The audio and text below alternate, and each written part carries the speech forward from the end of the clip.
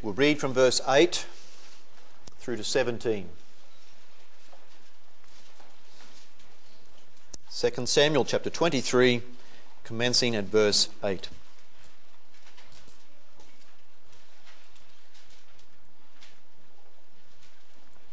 These are the names of the mighty men whom David had.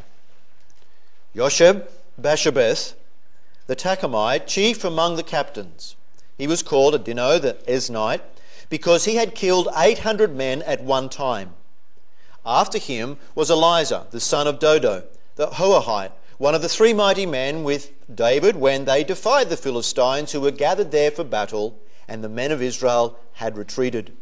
He arose and attacked the Philistines until his hand was weary, and his hand stuck to the sword. The Lord brought about a great victory that day, and the people returned after him only to plunder. After him was Shammah, the son of Agi the Hararite. The Philistines had gathered together into a troop where there was a piece of ground full of lentils. So the people fled from the Philistines. But he stationed himself in the middle of the field, defended it, and killed the Philistines. So the Lord brought about a great victory. Then 3 of the 30 chief men went down at harvest time and came to David at the cave of Adullam. And the troop of Philistines encamped in the valley of Rephaim. David was then in the stronghold, and the garrison of the Philistines were then in Bethlehem. And David said with longing, "Oh, that someone would give me a drink of the water from the well of Bethlehem, which is by the gate." And so the 3 mighty men broke through the camp of the Philistines, drew water from the well of Bethlehem that was by the gate, and took it and brought it to David. Nevertheless, he would not drink it, but poured it out to the Lord. And he said, "Far be it from me, O Lord, that I should do this. Is this not the blood of the men who went in jeopardy of their lives?" Therefore he would not drink it. These things were done by the 3 mighty men. Friends, together let's look to our God and ask him for help as we come to this part of his word.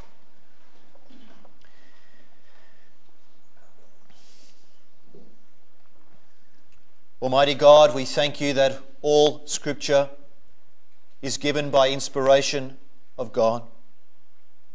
We thank you that where we have just read is just as much inspired by your Spirit as the New Testament.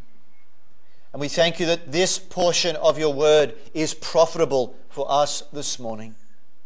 And so, Lord, we call out to you on the basis of what you yourself claim your Bible to be. And we plead with you that by your Spirit, that you would bring much profit to our hearts and our souls. That you would bring us instruction, and you would bring us correction, that you would bring us training in the paths of righteousness. And even through this part of your word, that you would show us your Son, that you would show us again our great Saviour, that you would stir our hearts in love for him, motivating us even to serve him with a freshness.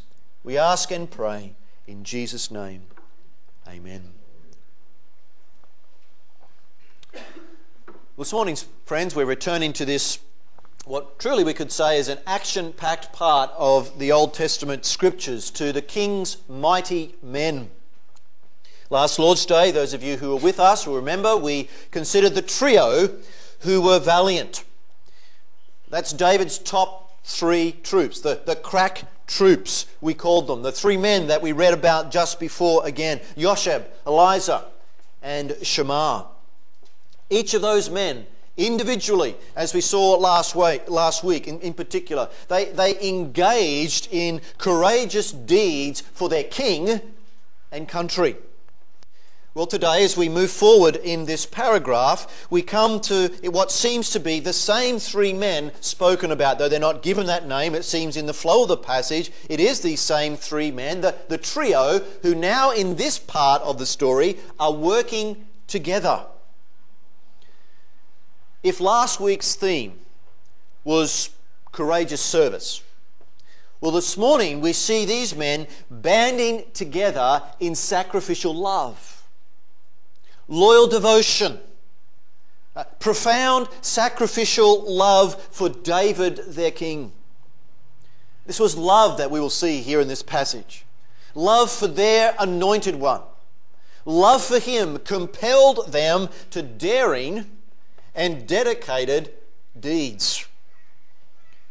These men, as we will see, were willing to lay everything on the line in order to gain the smile of their gracious king. This story is filled, this story that we're going to look at between verses 13 and 17, it's filled with drama. It's filled with this deep dedication to the cause of Jehovah. And yet it's more than that. It's a helpful thing for us, to motivate us, yes, to see how we should act, yes. But it's more than that. I believe we'll see there's a helpful picture for us here today, for us, of the gospel and of the Lord Jesus Christ, David's greater son. And so to help us to work our way through this narrative, I would like us to break it down into four main divisions. And we'll look at firstly the historical setting. Secondly, the Davidic longing. Thirdly, the heroic fetching. And then fourthly, the graphic outpouring. Firstly, and we must do this, the historic setting. Now, the historical time frame of any of these snapshot stories of valor that we find in this chapter are hard to locate exactly, because we're not given them in this passage directly. Though what we're looking at this morning from verses 13 to 17, it seems more likely that this event referred to here is at a time when David is early on in his reign over the whole nation. So turn with me, if you would please, back to chapter 5 of 2 Samuel, because here we find reference to this same valley of Rephaim where the Philistines are, which we read about just before in the chapter 23 passage. But here in 2 Samuel chapter 5, we just pick it up from verse 17, we read what's more likely the historical setting. Now when the Philistines heard that they had anointed David king over Israel, all the Philistines went up to search for David. And David heard of it and went down to the stronghold. The Philistines also went and deployed themselves in the valley of Rephaim. Now, based upon your broader Bible knowledge, you probably know that at this point in time, Saul, the first king of Israel, has died. David is now king. He is king not just of Judah, but now he is king finally of the consolidated 12 tribes that have come together, as it were, into one confederacy. And yet at this very time, in these early days, the nation is vulnerable to the enemy. We notice earlier on in chapter 5, we won't read it, but you'll notice there that Jerusalem had been won from the Jebusites. Jerusalem was established as the capital of the newly united nation. But things were still a little unstable. And it seems that the Philistines, sensing an opportunity to make a strike, make their move. And they had come deep into the land. As we read in chapter 23, they had already seized control of Bethlehem. Bethlehem is located only 5 miles away from Jerusalem, the capital. And so, perceiving the danger, David, here in chapter 23, as we come to this story, he set up his stronghold in the high ground of the cave of Adullam, which, of course, if you know the story of David, that's a well-known spot for David from his recent years of wilderness survival. He goes back to that place that he knew that it was secure. He understood where all the crevices were in that particular cave. It's obviously a very large cave, or series of caves, if it could house all his men, even from the previous experience. If we come back to 2 Samuel 23 and we think then about that setting, we come back to the passage of our focus. In verse 13 it says, "Then 3 of the 30 chief men went down at harvest time and came to David at the cave of Adullam. and the troop of the Philistines encamped in the valley of Rephaim. David was then in the stronghold, and the garrison of the Philistines was then in Bethlehem. When did this happen? According to verse 13, specifically what time of year, he says? Harvest time. Perhaps, as we mentioned last week, part of the very reason for the Philistines to be in the land again also was connected to harvest time. It was time for them to come and to strip the fields of the ripe crops and to take the spoils back home into their own territory in Gaza. It's harvest time, which for them is the hottest time in the year. And it certainly is a hot time for young King David, God's anointed, in his role. Here he is. He's hunted, according to the passage, by the enemy. The enemy, with all their strong forces, don't want David in control of this area, of this territory. And so here's the scene. It is an occasion, I hope you can see, of great distress. It's an occasion of deep discouragement, or potentially. You think about this. After years of waiting, and it looked like finally God's promise was being fulfilled. Just as Samuel years before had anointed David, now he's recognized as king. But this, he suffers a setback. The enemy had invaded their territory, and they are in control of their formerly loved heartland. It looks like the Philistines are about to overrun them. It looks like the Philistines are about to dash the delicate kingdom to pieces. And there in the cave of Adullam, we have the second thing this morning in this passage, and that's the Davidic longing. And that comes to us in verse 15. And David said with longing, "Oh, that someone would give me a drink of the water from the well of Bethlehem, which is by the gate."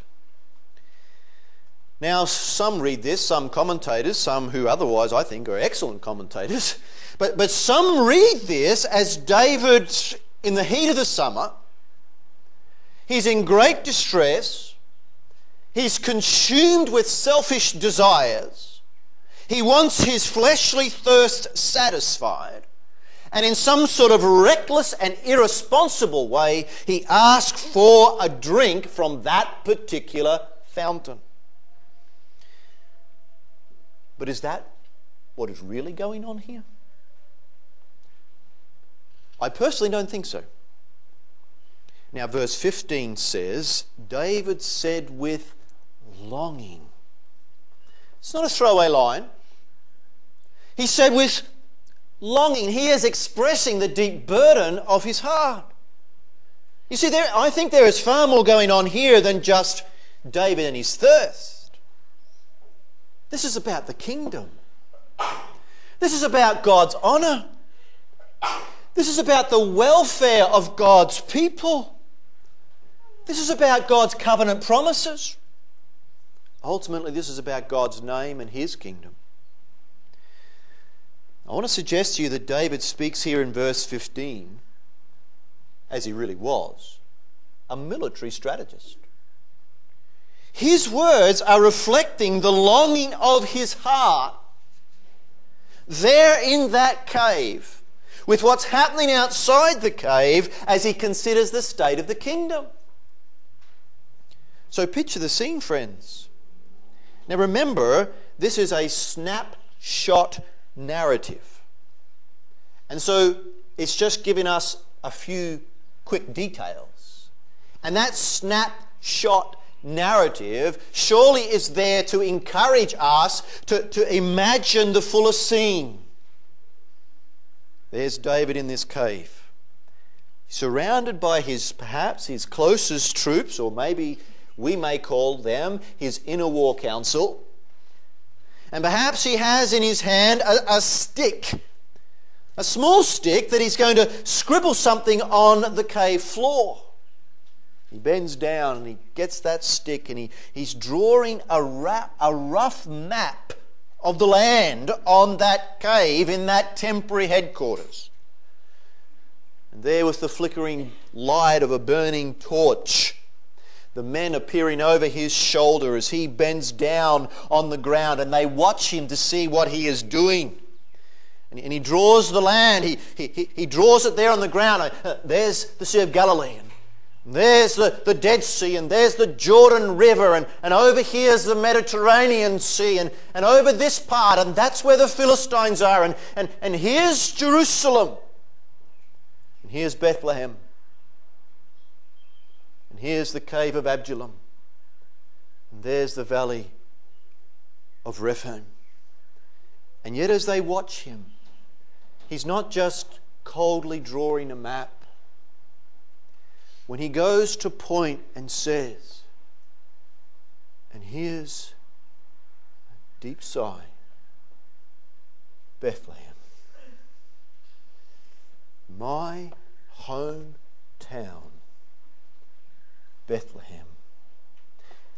Those Philistines have pushed all the way from their border into our heartland. Oh, that someone would give me a drink of water from Bethlehem.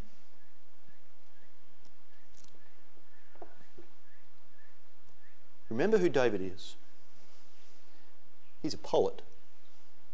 Poets have a way of expressing themselves that's not always the normal way others would express themselves. Poets speak in colour. We may often speak in black and white. Remember who David is. He is God's anointed king.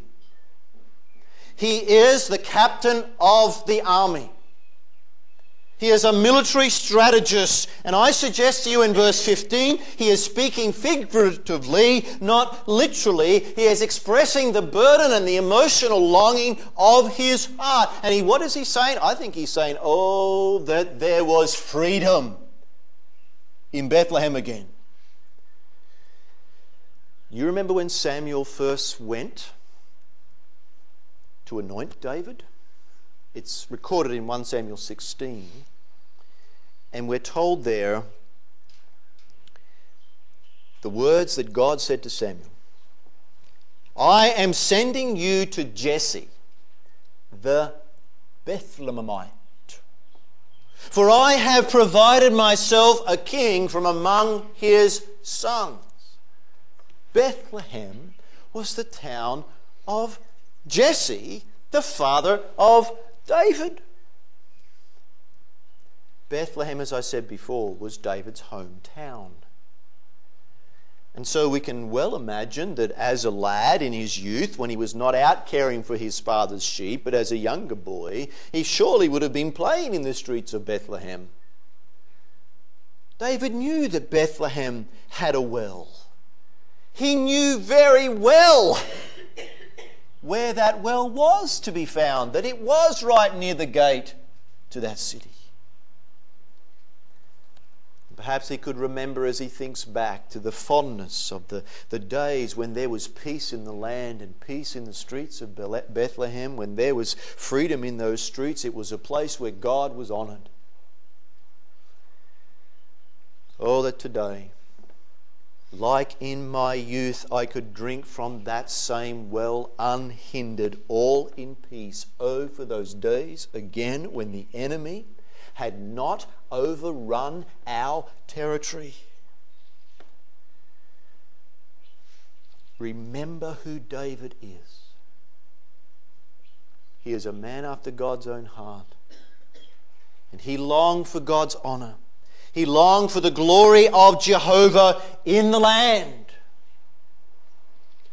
All those houses in Bethlehem. There he is in the cave. Oh, that those houses now occupied by the idolatrous enemy.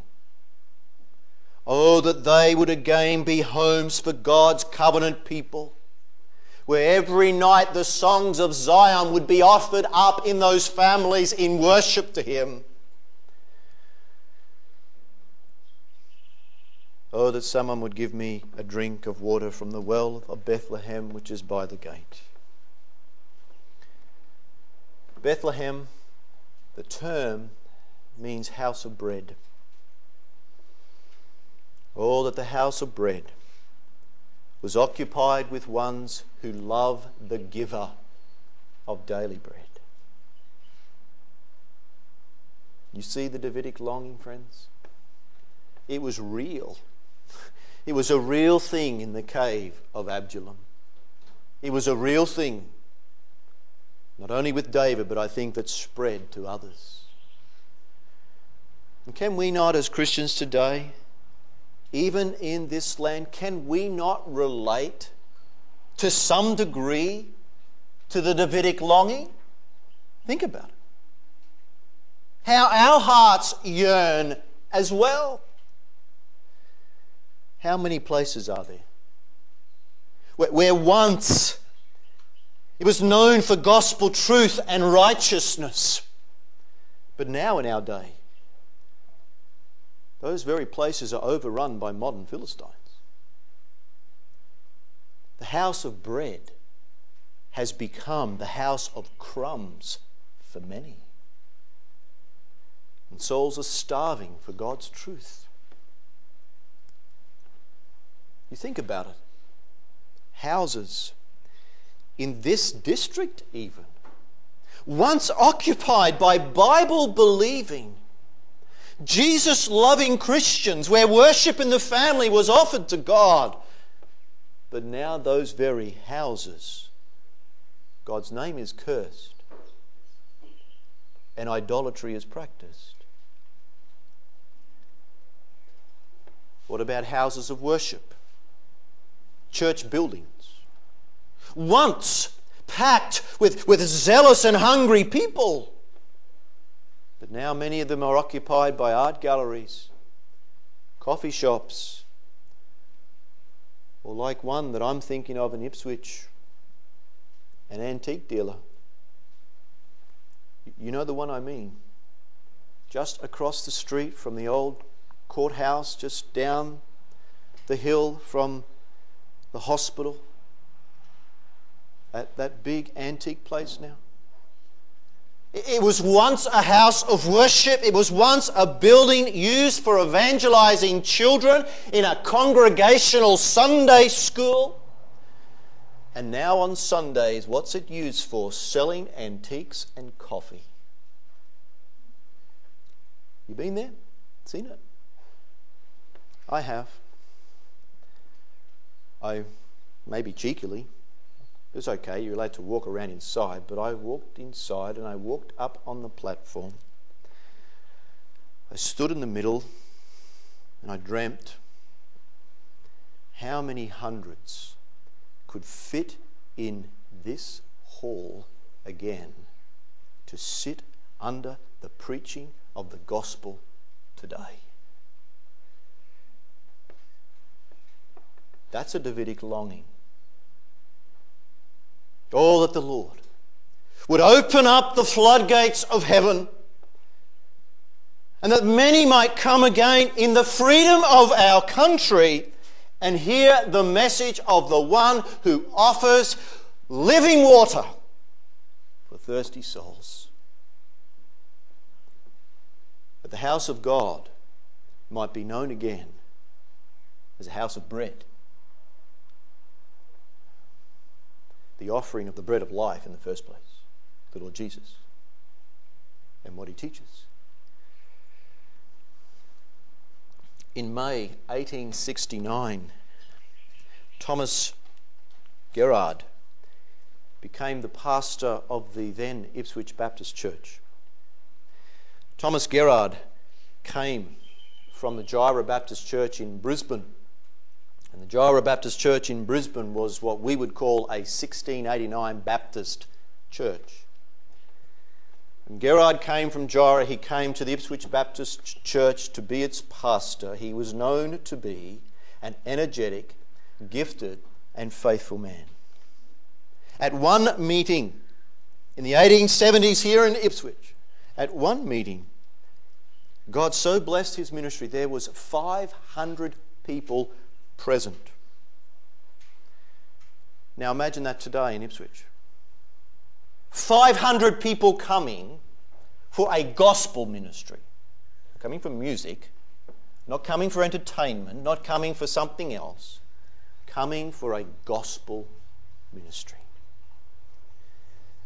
It was under Gerard's ministry that several outlying preaching stations commenced, including one in this area, at Rosewood.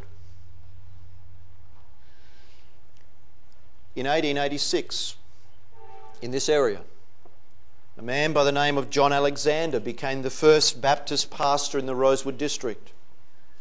That particular man came from the Ipswich Baptist Church, and he had been trained under Pastor Young, who was the then pastor, who was actually a man trained by Spurgeon. John Alexander, when he comes into the Rosewood district and preaches, God so blessed his ministry that he started in 1886. By 1887, a second larger building was needed in the Lanefield area to seat 200 people. Those of you who don't know where Lanefield is, it's just in the country area on the other side of Rosewood. It's out in the country. We're talking about the 1880s, where there's a very few population. And they needed a building to fit 200 back then. Oh, that God would open the well of his mercy, that there would be many who would drink again of these same waters, and that the Philistines who have come into the land, that by God's grace and his own miraculous sovereign power, that they would be pushed back, and that God's name would be praised even in our own backyard in a way that he has done before. Friends, that's Davidic longing. We see it in the cave. It's spread to others. May it spread in our hearts more and more. Moving to verse 16, we see as the story develops, we see thirdly the heroic fetching. The heroic fetching. And so we read, the three mighty men broke through the camp of the Philistines, drew water from the well of Bethlehem that was by the gate, and took it and brought it to David. Josheb, Eliza, and Shammah, perceiving the great need of the hour as they hear their captain, slip away from that little huddle there in the cave. Hearing the king's wish was to them hearing the king's command. It's roughly about 20 kilometres from the cave of Adullam to Bethlehem. And for these three to get to Bethlehem, they had to pass close to the area occupied by the enemy. So how do they do this? Well, we're not actually told. Remember what this is. It's a snapshot. It's not a full-length motion picture with all the special effects by Steven Spielberg. It's a snapshot. What are we told? We are simply told there in verse 16 that the men broke through the camp of the Philistines. The Hebrew word or the Hebrew verb used there has the sense of they cut their way through. So it doesn't seem that they snuck into town under the safety of the cover of darkness when no one else knew. No. With unfavourable odds, they put their lives on the line and they cut their way through the enemy line. And when they got there, And they got to the well. They filled probably their animal skin bottle up with water from Bethlehem's well. And then somehow they negotiated their way safely back to the temporary headquarters and the 20k journey back to Adullam. It seems that they slipped back into the cave quietly, perhaps finding David still with his longing, still bent over his dusty map on the floor. The three men, you can see them, can't you? They're puffing, sweat pouring from their brows, and perhaps blood-stained clothes and spattered on their forearms and their faces. And then one speaks. Maybe it's Joshua, he's the chief man. "Here, O king!" Here it is. "A drink from the well of Bethlehem." Now, why did they do this? Why did these three mighty men do this? What motivated them to do such an exploit? Well, it seems to me that evidently their king had inspired them to such heroic service, so much so that his wish became their command. You see, their intense love and devotion to David moved them to such daring and bold action, or put it in New Testament language, compelled by love, constrained by love for their king, was what motivated these three. It moved them out of the shadows and the safety of the cave to go and fight the enemy for him. You see, we know, don't we? These men knew David personally. They knew that David was a kind, and they knew that he was a gracious ruler. They had witnessed the way that he had conducted himself, and they no doubt had experienced firsthand David's generous spirit. They had seen how their king acted when Saul attempted to kill him. Remember? Plotting to take his life. They saw how David acted, that he acted graciously, that he acted respectfully. And they knew by the way that they had observed this man living, they knew that this man had a heart after God. They knew that he was the Lord's anointed, and they loved this David. And when he expressed a wish, they responded by obeying, and they responded, I suggest, by imitating their king. Or could we put it even a different way, as Daniel says, those who know their God shall be strong and do great exploits. Now, we're not told, but I wonder, when was the first time you think these three ever saw David? Could it not have been some years earlier? When a young David went to fight a certain Philistine? Turn with me in your Bibles back to that wonderful story in 1 Samuel chapter 17. We know it well, we won't spend much time here, but let's just very briefly read a few verses. 1 Samuel 17, just at the start of the chapter to begin with. 1 Samuel 17 verse 1. Now the Philistines gathered their forces together to battle, and were gathered at Sachoh, which belongs to Judah. They encamped between Socoh and Azekah in Ephes Dammim. And Saul and the men of Israel were gathered together, and they encamped in the valley of Elah, and drew up in battle array against the Philistines. The Philistines stood on a mountain on one side, and Israel stood on a mountain on the other side, with a valley between them. A champion went out from the camp of the Philistines, named Goliath from Gath, whose height was 6 cubits and a span. He had a bronze helmet on his head, and so on and so forth. We know the story. Down the chapter further to verse 48, to where we have the event. Verse 48, so it was when the Philistine arose and came near and drew near to meet David, David hurried and he ran toward the army to meet the Philistine. David put his hand in his bag and took out a stone, and he slung it and he struck the Philistine in his forehead. So the stone sunk into his forehead and he fell on his face to the earth. So David prevailed over the Philistine with a sling and a stone, and he struck the Philistine and killed him. But there was no sword in the hand of David. Therefore David ran and stood over the Philistine, took his sword and drew it out of its sheath and killed him and cut off his head with it. And when the Philistines saw that, what he just did, the champion was dead, they fled. Years later, in the cave of Adullam, here's the same David who's now their king.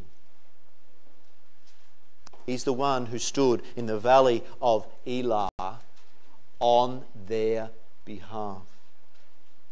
He had saved his people, and they love him for it.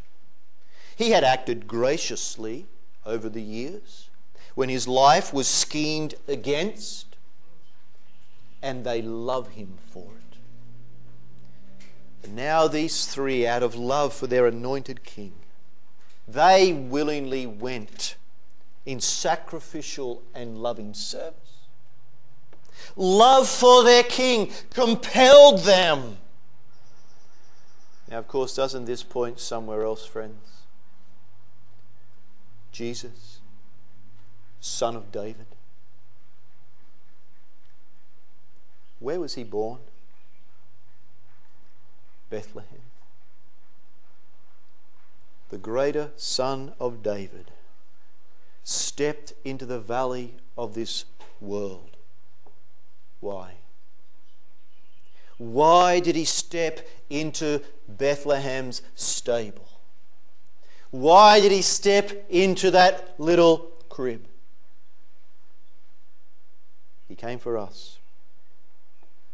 He came for ones who are fearful, ones who are defeated by the enemy. Why did he come? Well, the angel tells us. We haven't got to guess, right? He tells us, you call his name Jesus. Why?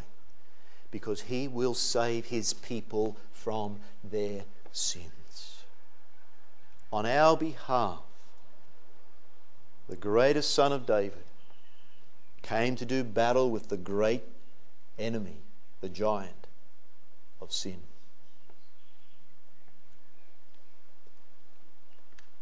How was he treated? Was not Jesus' life constantly under threat? Did he not have enemies who plotted to kill him?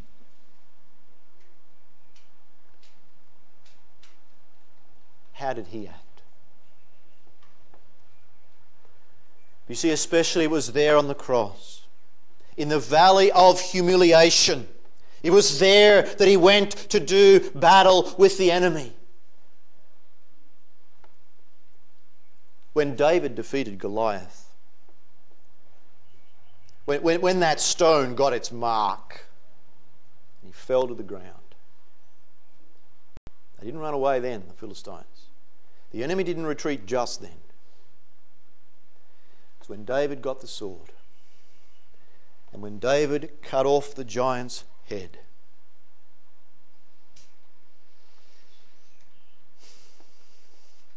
He no doubt rose to hold up the giant's head for all to see, so that all would know what had happened.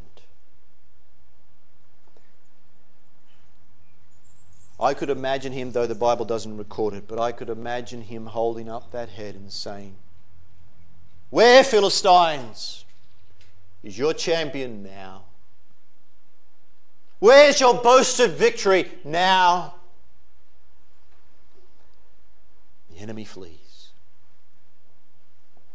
Friends, when our Lord Jesus rises from his valley, he takes the severed head of Satan, sin and death, and he holds it up before all of his people, of all those who would believe, as he stands outside an open and an empty tomb to prove to all what has just happened. question is, where, O death, is your victory now? Let God arise, even his Son, and his enemies will be scattered. You see, friends, these three men wanted to please their king. Motivated by love, yes. But did not our king do something far more wonderful than defeat Goliath? Our king has defeated the enemy of Satan, sin and death for his people. And doesn't love for our king compel you to do exploits for him, my Christian friend? He came into the valley of humiliation and death to represent us. Surely the love of Christ compels us. And our Lord's wish becomes our command. We desire to lay it all on the line out of love and gratitude for him. Our love for our King, the greater David. What he has done for us. Who he is and what he has done for us. Has that not captured our affections? Isn't this what ought to compel us to overcome our excuses and all of our fears and whatever the obstacles? To look away from self, to look away from the odds, and look in love to him and his victory in what he has done and what he does do and what he could yet do. You remember Paul, after spending 11 chapters outlining the various aspects of God's mercy in the gospel, Paul says in Romans chapter 12 and verse 1, after all those first 11 chapters about God's mercies, I beseech you, brethren, by the mercies of God, that you present your bodies a living sacrifice, holy, acceptable to God, which is your reasonable service. It's not risky, not irrational or irresponsible, he says. What is your reasonable service? In light of God's mercies for me in Christ, I willingly lay it all on the line. I lay my life, in the language of Romans 12, on the altar, a living sacrifice for him. Why? Because the love of Christ compels me. I see what he has done for me.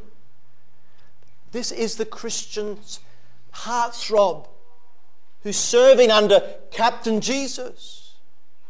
This is, if you like, something of the motive for being a soldier for Christ. Isaac Watts was right. Were the whole realm of nature mine? If it was, he says. If I had the whole of nature and it was mine, that would be a present for him. Far too small.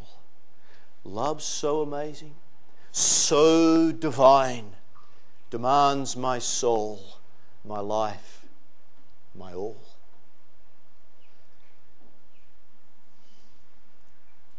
Friends, as we come to this last section of the passage, perhaps a part of the passage that confuses many, the graphic outpouring.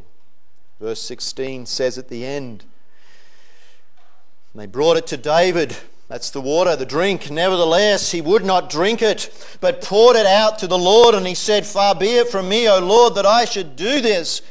This is not the blood of the men who went in jeopardy of their lives. Therefore, he would not drink it. Think of those three men. Did not those three men look on in dismay? David pouring out every last drop onto the dusty cave floor, that precious water. You say, what? Has he lost his marbles? How could David be so ungrateful to respond that way? Pouring all this water out on the floor. Friends, this graphic outpouring, it's not a display of ingratitude. It is actually a display of highest appreciation and of deepest love. For hours, perhaps, David had been poring over this dusty map on the cave floor, and then these blood-stained three appear before him. Here they come. Here it is, O king. A drink from the well by the gate in Bethlehem. David's heart wasn't hard. David was indifferent toward them. His heart swells. Perhaps tears spill over onto his cheeks. How could I drink this water that came at such a great cost? This water is too precious to drink. This water belongs to the Lord. Look carefully at the end of verse 16 where it says, "But David poured it out to the Lord." In verse 17, notice who he's actually addressing. He's addressing God. David responds in worship in this sacrificial love. "Far be it from me, O Lord, that I should do this." You see, like an Old Testament drink offering in the cave of Adullam, we see this graphic outpouring of sacrificial love for God. It's worship. A sacrificial love offering to Jehovah. You see, this drink was regarded as holy or consecrated to God because it had been bought with blood. David mentions blood as he goes on to speak in verse 17. These men put their lives on the line. Sacrificial love demanded sacrificial worship. And that's the point. Sacrificial love demands sacrificial worship. The courageous, sacrificial and loving service of these three soldiers moved the heart of the king because he knew they did it for him. And the end result was worship of Jehovah, the end result that God was glorified. Brothers and sisters in Christ, soldiers in the Lord's army, when we, out of love for Jesus, our captain and king, when we go and engage in some act, whatever it is, of sacrificial service, I suggest to you our King's heart is moved. When we willingly lay it all on the line, willingly sacrifice in some aspect of service to Him, He sees that and His heart is moved. And yet ultimately, all we are doing is faintly, ever so faintly, imitating His own sacrificial love for us. And what comes of that? The end result is more worship for Jehovah. God is glorified. Again, friends, I'm not sure that you can see this, but I hope you can. This is a snapshot story, yes, but it points us to Jesus Christ, David's greatest son, and it points us to His outpouring, His graphic outpouring. You remember what Paul said just before he died? That the last chapter he writes in the Bible is 2 Timothy chapter 4. And he says, I am already being poured out as a drink offering. My life is being poured out in service to the Lord unto death. Jesus poured out His life, a sacrifice for sin. Why? He did it in great love. His was the greatest act of sacrificial love ever to occur on planet Earth. When He poured it out, He left nothing behind. Not one drop left. He poured it all out for our salvation. And will it not be that for all eternity, that all of heaven will worship with this very theme in the language of Revelation 4, or is it 5? Worthy is the Lamb who was slain. Why is that going to be the theme? Because you have redeemed us to God by your blood out of every tribe and tongue and people and nation. Now, Jesus didn't just risk his life, take a 20k walk. Jesus came from glory into this world.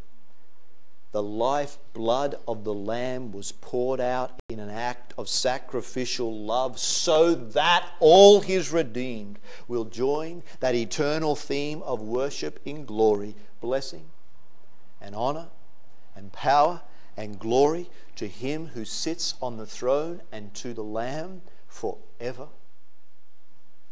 and ever. May God help us, that we may be those who love our Lord, motivated for love because of what he has done for us, that we would want to imitate him and serve him, but most importantly, that we would see what he has done, and that we would live our lives now, not just wait to heaven, but live our lives now as an act of worship. Sacrificial love demands sacrificial worship. Let's pray.